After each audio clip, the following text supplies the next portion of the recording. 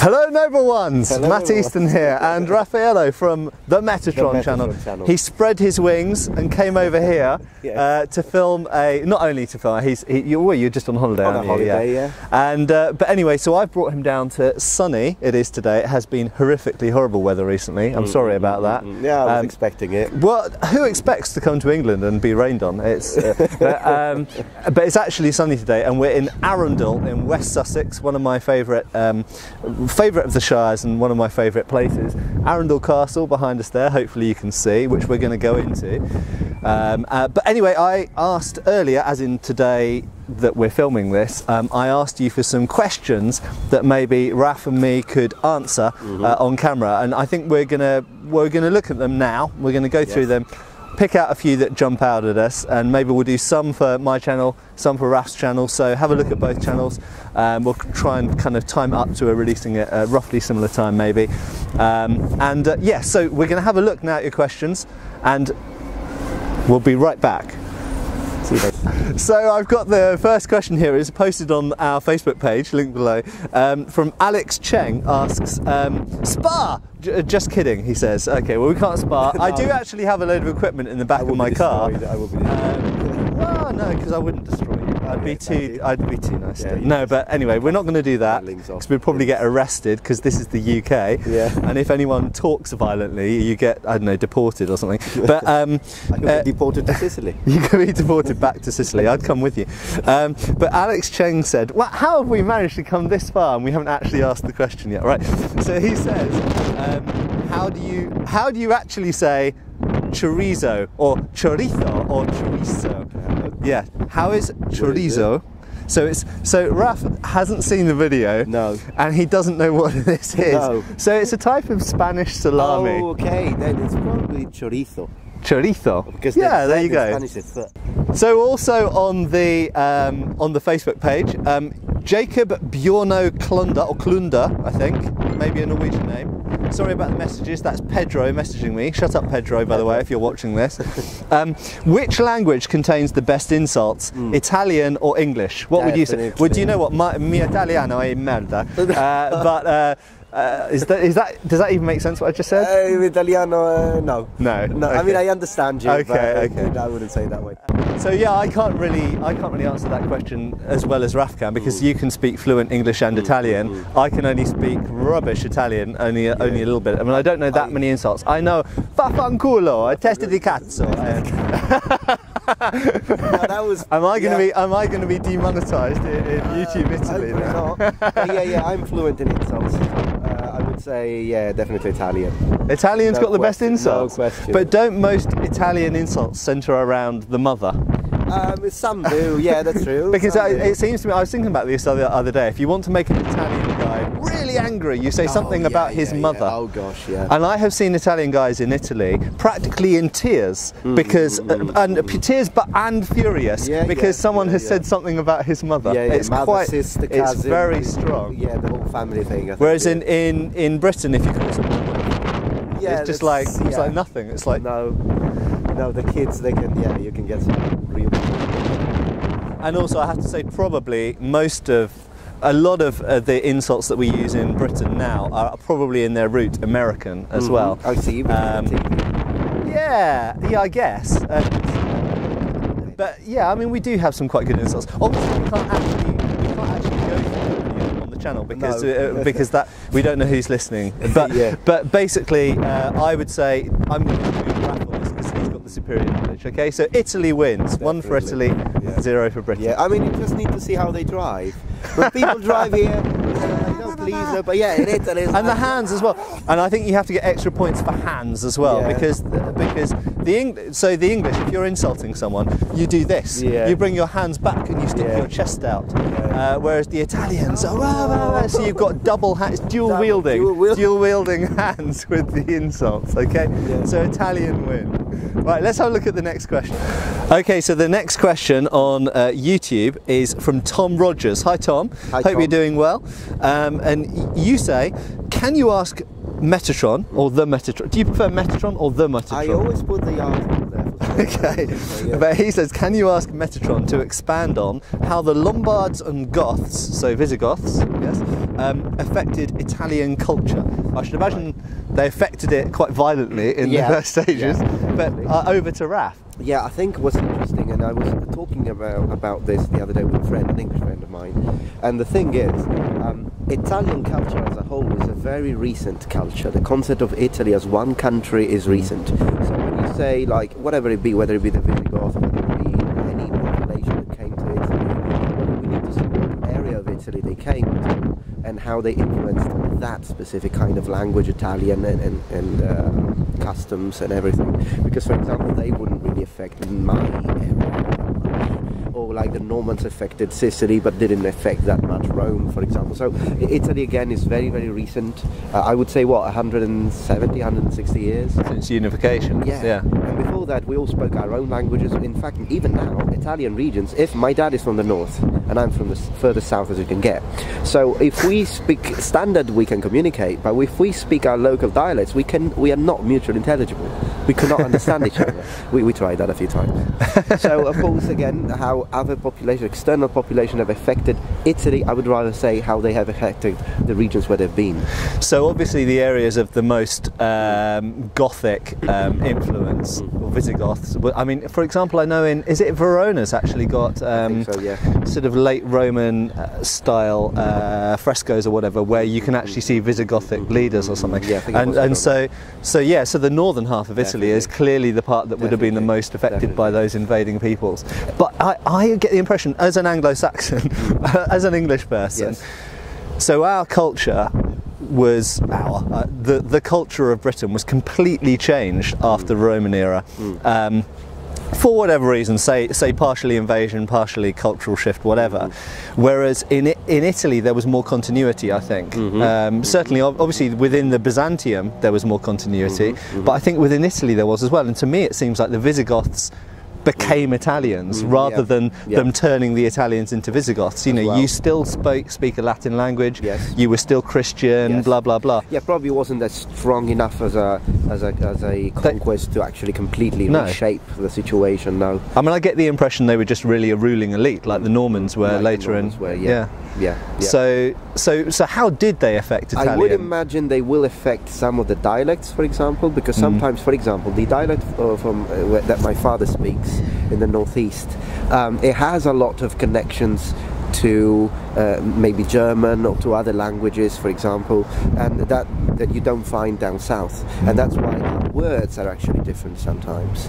And then I would imagine if they get married with people, you know, of that local area, that's why when you go to Italy and you find ginger hair, you find blue eyes, you find that. Like, I'm a typical dark hair, dark eyes person. But even in Sicily itself, you've got like Norman blood people, and you get blondes with blue eyes. I mean, I've always wondered how genetically similar, for example, southern Italians are with Greek people, for example. Oh yeah, definitely. Because even Puglia, or Calabria, but particularly Sicily, particularly the eastern side, is very Greek. And definitely, we have the colonies.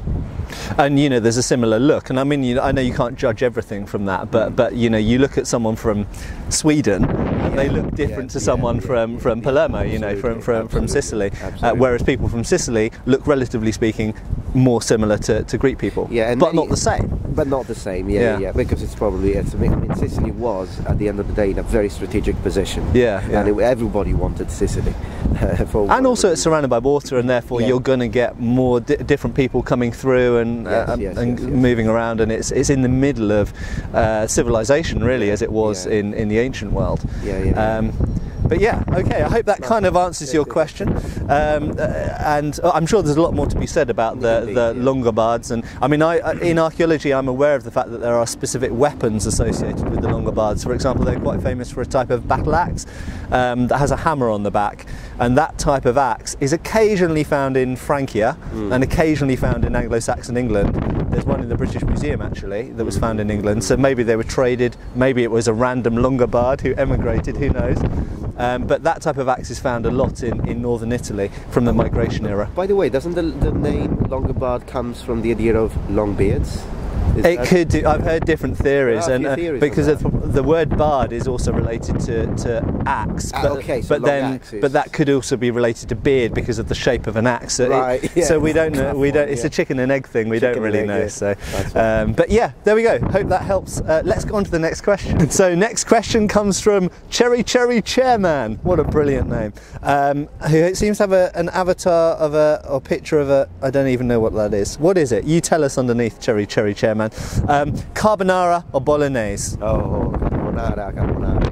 Carbonara? Well, it depends what you're having it with, doesn't it, really? But I've got to say, if I have a choice between spaghetti carbonara, spaghetti bolognese, for me, carbonara. But then again, I wouldn't really put spaghetti with bolognese. I would say, well, you can, but I wouldn't put like tagliatelle or meatballs, or you can do. No, meatballs. Oh well, it's got mince in it, hasn't it? It does. It does. I would like tagliatelle as a form of pasta. I think that's this is more involved than I was expecting. But more or less, we both agree carbonara. Yeah, I think carbonara. That's a bombshell, guys. Scholagladiatoria, Metatron, we agree, carbonara. Carbonara. So Lightning97 says, which one of you is best at Mountain Blade? Ooh. Well, we don't know. Just duel. Before we started filming, I asked Raf, I said, do you play Mountain Blade? Because otherwise that's a completely irrelevant question, but apparently you do. Yeah, I do. What type do you play? It depends. I like mounted combat a lot. Do you play Warband, yes. though? And you do the medieval? So I mostly play Napoleonic Wars. Oh yeah, I've seen some of your videos. Yeah. I might do some more of that actually, because it's quite, I spend a bit of time playing, so I may as well film. Sometimes it's funny. I see some really funny things happening, I'm sure you all do. But there are some really simple things in that game I love, like when someone gets shot when they're jumping, and it just looks brilliant when they're jumping over a wall and then they get shot, and it does the kind of ragdoll man, and they go in midair. I just love that. I know it's weird. We'll have a duel eventually on Mountain. Well, shall I tell you what? I challenge you to a Mountain Blade duel. Let's do it. Okay. So we're going to have a Mountain Blade Warband duel, standard native version. Let's do it. Okay. So we'll do that, and then we'll find out. I honestly don't know what weapons. So Raf says you normally like playing on horseback, yeah? On horseback, but if not, I like this one. We could do a full knightly combat that starts with horseback and then goes to foot. Let's do that. Let's do it. I quite like horseback as well, as long as you don't go horseback archer, because I hate them. No, I can't hit you anyways. And what weapons do you like to use on foot? Longsword. Okay. I'm not. I usually use sword and shield, I think, on foot, but we could both go longswords. That could be quite fun. Yeah, cool. Okay, we'll do that, and then we'll find out. It's the only chance I have to beat you with a longsword. Well, I don't know. Virtual reality. I don't know. I'm not that good with the longsword anymore. Right, so let's go on to the next question. So Riyad Bushnak asks, sorry if I butchered your name there, do you think Sicilian weaponry is influenced in any way by Islamic medieval weaponry as a result of the Emirate of Sicily? Possibly, yeah. I mean, I don't know much about Sicilian weaponry. But there are some things, like for example, we have an actual specific Sicilian style of combat. I don't know how old it is, to be honest. I'll have to find out. But there is this thing, but it's called bastone siciliano. Sicilian stick, Sicilian stick, and it's actually very nice. I've seen some. I know some practitioners, and I've been, and the things they do with the Sicilian stick are quite amazing.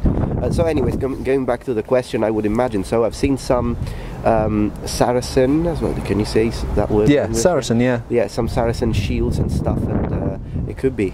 Yeah. Now I don't know to what extent, because I would have to do a little bit of research myself. Yeah. But I would imagine so. Yeah, I know that there are later Sicilians. So there's at least one rapier treatise which is from Sicily. A friend of mine, I think, Carlo Parisi, who's from up in the north actually, but I think he's working on that. And I know there's some sort of living traditions of knife fighting stuff in Sicily as well.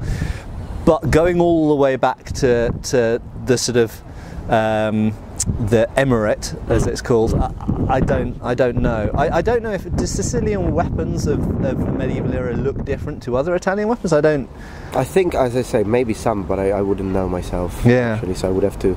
I'll do a little bit of research. And perhaps make a video about it. That would be a really good video for Raf to do. So there we go. Thank you for that question, and hopefully there'll be some more on that in the future. Right, let's look at the next question. So the Lord Arian says, I like your name, by the way. very good, with an ominous picture that looks like Assassin's Creed character, whatever they're called. What's the Assassin's Creed? Ezio. Okay. I've never played those games. Ezio Miyamoto Musashi. I'll let you do the Japanese names. Musashi and Alfred Hutton walk into a bar. ... I assume that means, do they fall in love with each other or do they fight each other? So if they fight each other, who's going to win? Shut up, seagulls! We've suddenly got lots of seagulls flying over our heads. We're quite near the coast.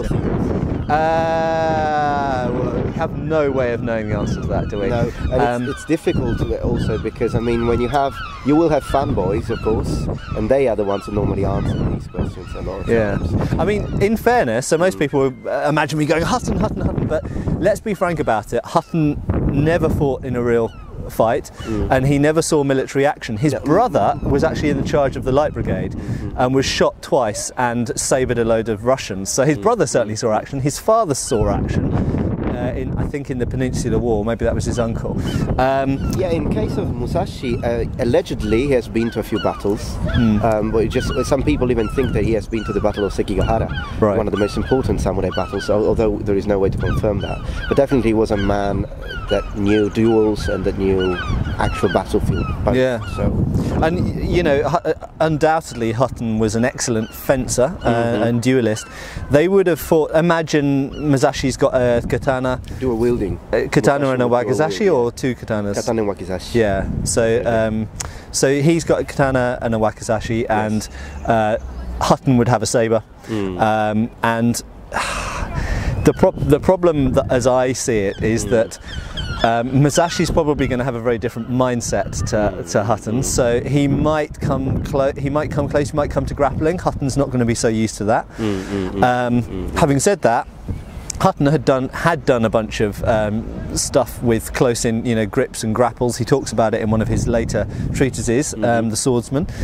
He talks about fighting an uncivilized enemy, which is what he would class Musashi as. Definitely, no doubts about it. And so he was, in theory, prepared for that, but I don't think he'd ever actually done it.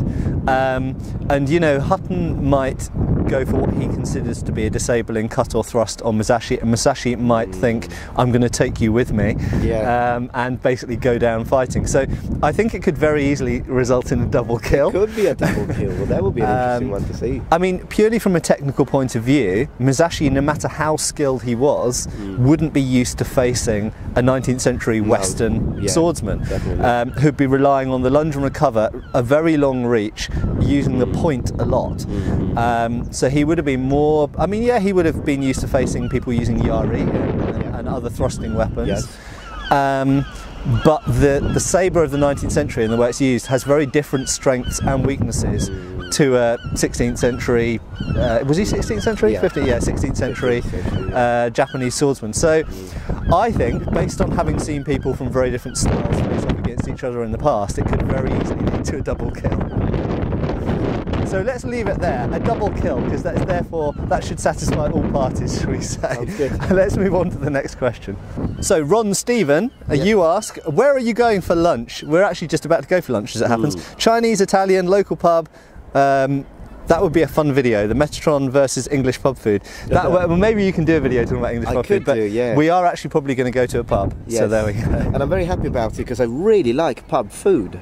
It's interesting enough, I don't like eating Italian when I'm not in Italy, and not just because I'm sure that there are some Italians who opened up a restaurant here and it's good food, and it's not because of that, but it's because I always eat Italian. Once I'm in England, I want to eat English. When in Rome, do as the Romans do. Of course, because the Romans are always. So there we go, English pub food, which is pretty good actually. And I know people say bad things about English food, but there's some things we do pretty well. Good things. I would challenge people to find a pie, and I don't mean the American kind of dessert, like a pudding pie. I mean a pie. Anywhere in the world that makes a pie as well as we do in Britain. I think we make the best pies, and when I used to spend a lot of time in France, pretty much the first thing I do when I come back to Britain is come and have a pie. Yeah, they're good with pastry. You are good with pastry. Yeah, pastry. Stuff, Right, next question. You just have to wait while Raph is sorting out his lovely long hair. Right. You don't have that problem on my channel. We're much more efficient. Oh, the wind. Okay, how be the wind? So, you find it cold here, don't you? Yeah, it's freezing. It's hilarious because it's a nice warm spring day to me. Cold. Right, so Rami Berry, I think so you, Rami, you make a lot of questions on my channel. Thank you very much for that. I suspect you probably do on Raf's as well. But so you ask, here's my question. Did Roman gladiators really fight single-handedly against huge predators such as lions and tigers in the arena? If yes, how was it done? Yeah, as far as we know, they did. But the thing that we need to understand is that gladiatorial games were entertainment. Yeah. So in films and movies, particularly American movies, what we see all the time is that gladiators die and die and die again, but that would have been extremely pricey. Where on the other hand, if you look at the actual lists of the Romans tell us about how many of them died. Yes, some did, but it wasn't like that every single fighter in the gladiatorial arenas meant that everybody had to die. And we know that they were medically treating them as well. We know that they were fixing them up, and that's something you hardly ever see in TV and movies. Indeed. Is a gladiator getting wounded, or you know, having a non-fatal fight essentially, and then being fixed up, because as you say, they're an expensive commodity. Years of training and all that, and people wanted to see them back, you know, because if they always get them die, you don't get like the champions and the sort of situation you get with footballers now. Yeah. And so in the same way, I think with animals, either they would, I don't know if they would drug them, I don't know if they would put them in a, like, yes, one lion, but against 5 very well equipped gladiators, they can take them on. So I think it would really depend on that. Yeah, I mean, I would say slightly on the other side. I would say the animals themselves were expensive as well. I mean, I don't know. I know that they had lions fairly easily because obviously the Romans were in Africa and had access to Africa. But a tiger, I don't know if there's any evidence of them ever having tigers. Indeed, in fact, actually, there is. Was it Fiore who? I remember there's one thing about Fiore, that there is one animal that he draws. He has a tiger. No, but he draws in a weird way. Yeah. Right? It's probably like he'd never seen it. never seen it. Yeah, it looks like a cross between a dog and a squirrel. Yeah, I remember that. With stripes. He knew it had stripes. That was about as far as he went. But yeah, in the Roman era, I mean, we know that there were some things from India. And you know, the further parts of Asia traded into Europe that the Romans did get hold of. But a tiger, an animal, a living animal, is quite a difficult thing to transport, because especially if it's a dangerous animal. But you've got to feed it, and you know, think how many animals would die in transit. Yes. I know. I mean, they certainly had giraffes and elephants and lions and things from Africa, because as I say, Africa was easier for them to get stuff from. But from India, I'm not sure. But that's a tangent. I think.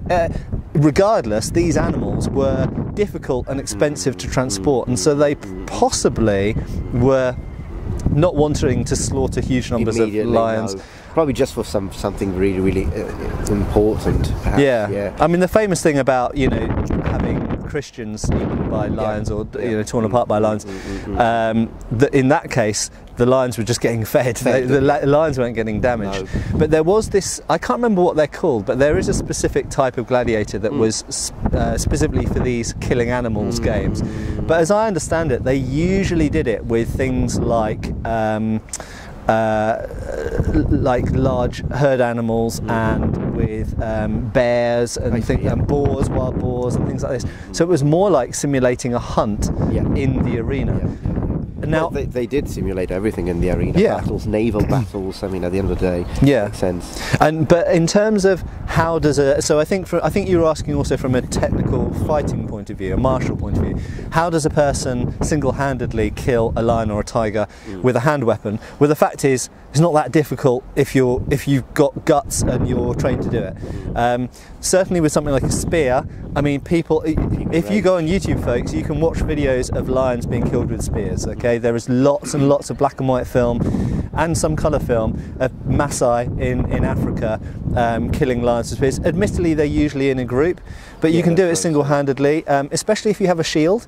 There are hunting scenes, I know from manuscripts, which show a cloak being used. So you put a cloak on one arm, roll it, unhold it in front of you, and then you use your spear or your sword for stabbing.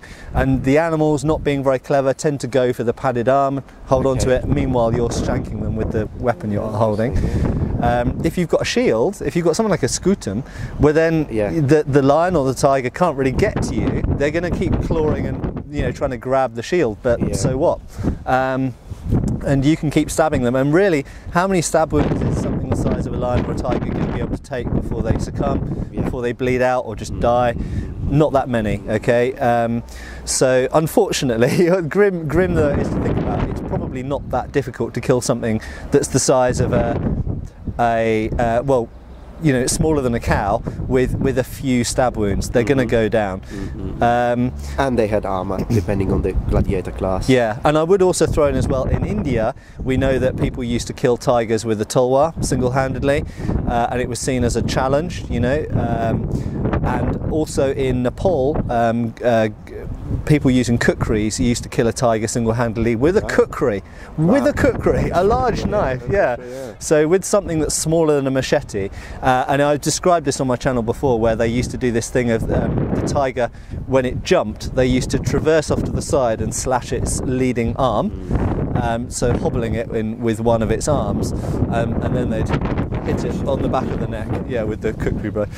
So there we go, people did it, basically. Right, on to the next question. So this is purely a question for Raf, or for Metatron. So question for Metatron, and this is from Cameron Davis. Hi Cameron. Hello Cameron.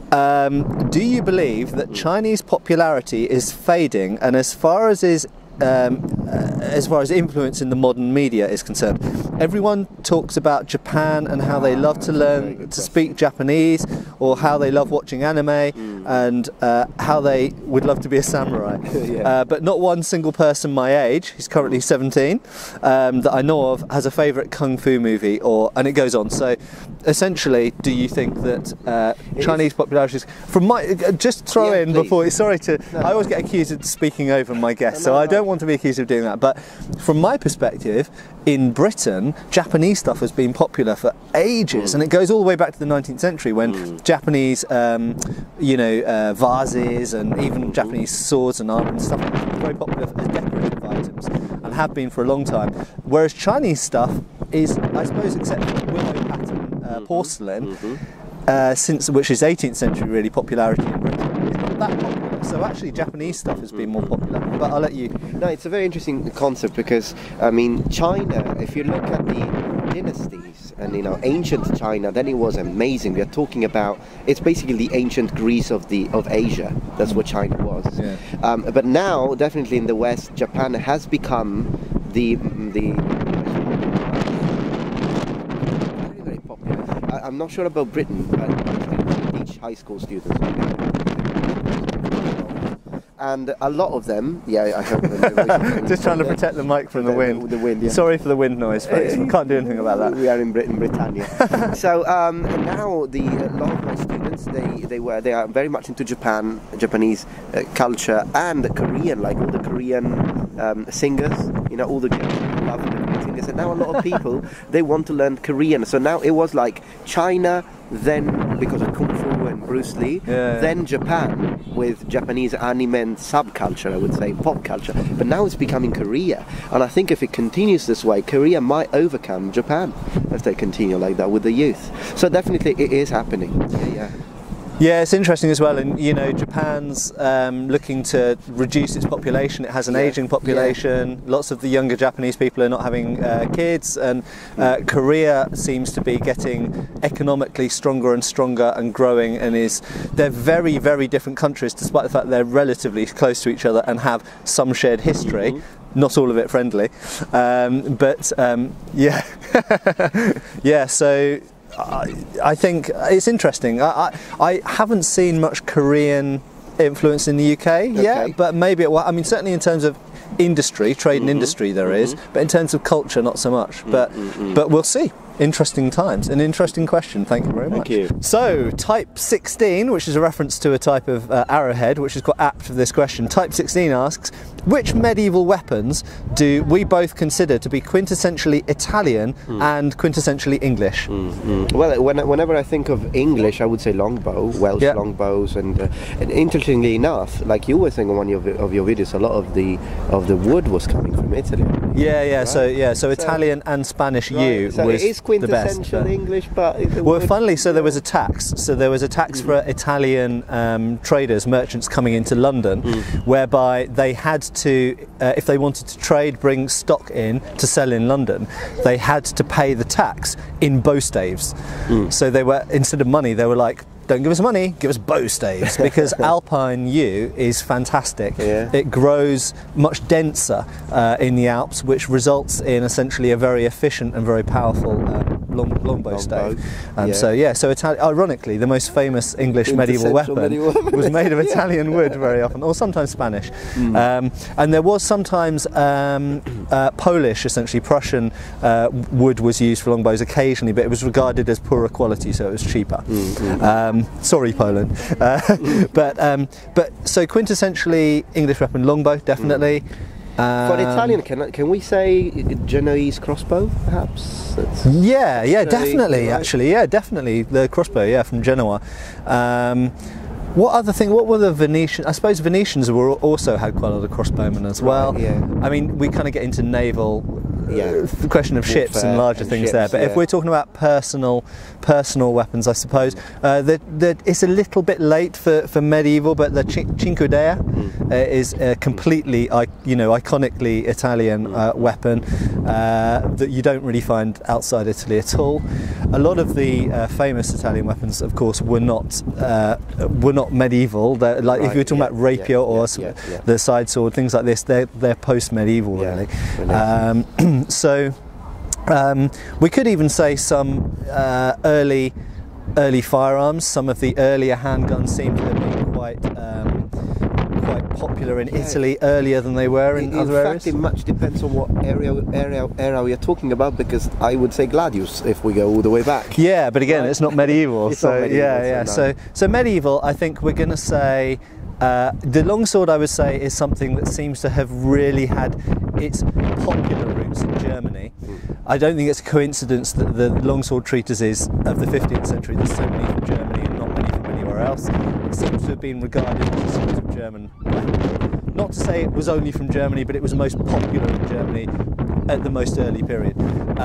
So I would say, pretty much crossbows for Italy, longbows for England. The only other two I would add, two specific polearms, and they're both bills, and this is quite an interesting one. I've only just come into my head. The English were famous for using bills, but so were the Italians. So whereas the Germans and the Swiss and the Austrians used halberds, they were famous for using halberds, and the French were famous for using glaives. The English and the Italians were both famous for using the bill, which you called the ronca, I believe. Ronca. Yeah. Right, so to wrap up, I think, before we go and have our lunch, Batum asks, which is cooler, Roman or British Empire? Please. His initial, when I read this to him, his initial response was, Mamma mia! Mamma mia, sì, mamma mia, because come so on. You can't answer that question, can we really? But one thing I will just say, that also go for both of them, is lots of people, so Batum then says, I know both had horrific consequences, but let's keep the question fun. I agree. You know, I'd just say, actually, you know what, which is cooler? Well, the British Empire covered more of the globe. True, but one-third of the world's population was in the British Empire. Yeah, but the British Empire wouldn't exist if the Roman Empire had influenced you, I would imagine. No, but then you could say the Roman Empire wouldn't have existed if Greece or the Egyptians or you know. And one thing I would just say, so whenever you have discussions about empire and colonialism, and they were both colonists in different ways, is that I always feel that people miss the vital point that if one, have you played Age of Empires? Yeah, played Age of Empires. If one doesn't succeed, someone else does. Okay, and that is the whole point of empires. If the British Empire hadn't ruled a third of the globe, do you think someone else wouldn't have done? It would have been the French. And if it hadn't been the French, it would have been the Spanish. If it hadn't been the Spanish, it would have been the Dutch. Everyone was trying to do the same thing. It's just that one succeeded, and it was the same with the Roman Empire. It's the same, you know, look at the beginning of Rome. They were fighting against the Gauls, against the Greeks, against everybody. Yeah, like if Rome hadn't become the empire, then the Gauls or the Greeks or someone else would have been, you know. So whenever we talk about empires, just remember that we really have to start thinking about alternative histories. It's not a question of if that empire or no empire, it's just a question of which empire. So there we go. Raf, driving here earlier in the car, Raf made a more interesting point, I think, about imagine if the Roman Empire hadn't fallen. Yeah. Imagine if we were all still living in harmony, maybe, or my view is that it always would have fallen. If it hadn't fallen then, eventually it would have fallen in, you know, just the same as the Byzantine Empire fell eventually to the Ottomans. The Western Roman Empire, if it hadn't fallen to a mixture of the Visigoths and the Germanic tribes and everyone, you know, it was always going to happen. It could never have succeeded and kept. And you know, empires always fall, and maybe even including galactic maybe empires. even exactly, yeah. Maybe even the empire that we're currently living in will eventually fall. And on that bombshell, we're going to say ciao for now, folks. Ciao, ciao. And we're going to go and enjoy some lunch. Cheers, folks. Cheers. Thanks for watching. Please subscribe. We have extra videos on Patreon, and you can follow us on Facebook.